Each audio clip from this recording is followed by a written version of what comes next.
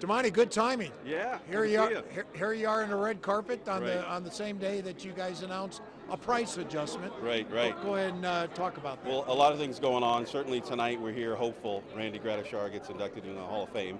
Long time coming, so I'm excited for that possibility. Yeah. Fingers are crossed for that. But yes, today was also, like we did last year, announced a renewal opportunity for our fans. As you know, and as we've talked about, try to be really strategic and smart about it. We look at it from a market-based perspective. You know, what demand do we have on the secondary market? How are our tickets priced relative to other teams around the league? What's happening in the Denver market? All of those things. We want to be fair. Yeah, and I think the fans' natural emotional reaction is that you haven't made the playoffs in 8 years. How dare you raise the tickets? What do you say? What did you say to that fan? Yeah, I think for that fan, we're saying we hope we provide you with a great experience when you come to the stadium on game day. Yeah. Certainly we want to win every game possible on the field.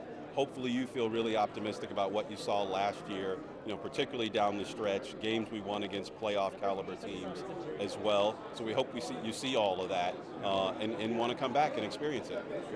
And you're going to have good news on Randy Gradishar, I think, tonight. I hope so. Fingers are crossed on that. Okay, good.